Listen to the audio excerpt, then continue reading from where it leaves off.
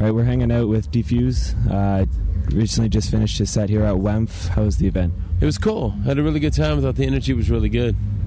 Now you had to come off after Madame Zoo. How was that playing to a different crowd? Normally the hard banging techno, and then down to your...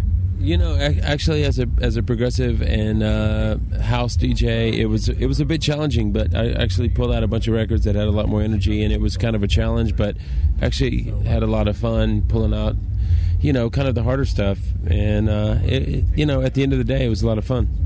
Now you've been featured on Global DJ Broadcast. Can you tell us a little about that? Well, I've been actually following Marcus Schultz, and we've kind of played off each other for a long time. I brought Marcus in a long time ago, who hosts the show. Brought him in to Austin to play, and we've kind of traded off tracks for years now. So, I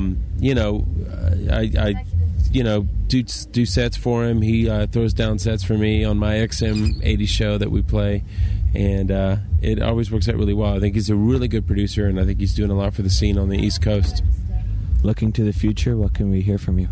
I've got an album coming out. It's going to be out on System Recordings. I've been working on it for about 2.5 years now. It's called Begin. All my own original music, and it's been hell to get it put out there with the state of the industry these days. But it's coming out soon, and I'm really excited about it.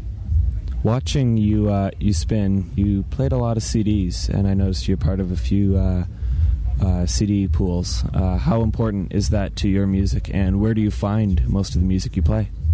It comes from all over. There are a lot of CDRs from artists that actually send me their stuff really advanced after they get it out of the studio and send it to me. I'm actually a bit afraid of CDs at this point because I love vinyl so much more.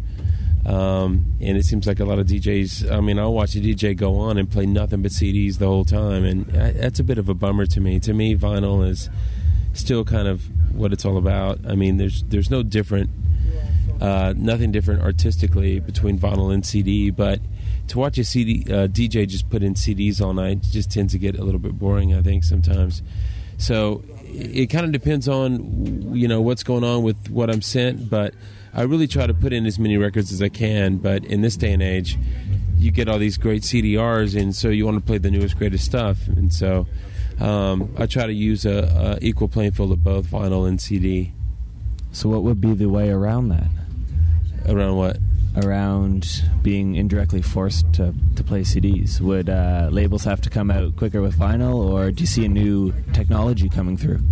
I think new technology is really kind of taken over. Vinyl is a really expensive medium. At the end of the day, you can send a track, and download it somewhere from a record label, and it doesn't cost any shipping charges, anything like that. You just burn it onto a CD. Vinyl is incredibly expensive, so at the end of the day, I don't know how vinyl is going to survive with the cost differences that it proposes. It's to put out a record and everything, you're talking about a lot more cost than just sending it over the internet, and that it's a little frightening, actually.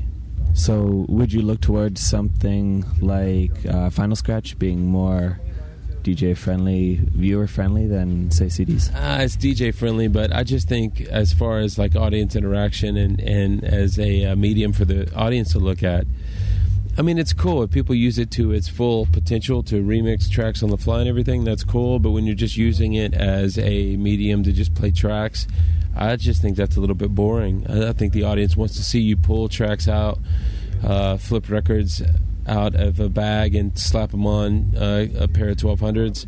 I think staring at a laptop screen and just kind of moving the pitch wheels on a turntable is just a little bit bland. So I'm a little torn, actually. Well, with that, the sun seems to be coming out, and we'll leave you on your way, so thank you very much. Cool, thank you so much. And if anyone wants to reach you or check you out, where's the place to go? Just go to djdfuse.com.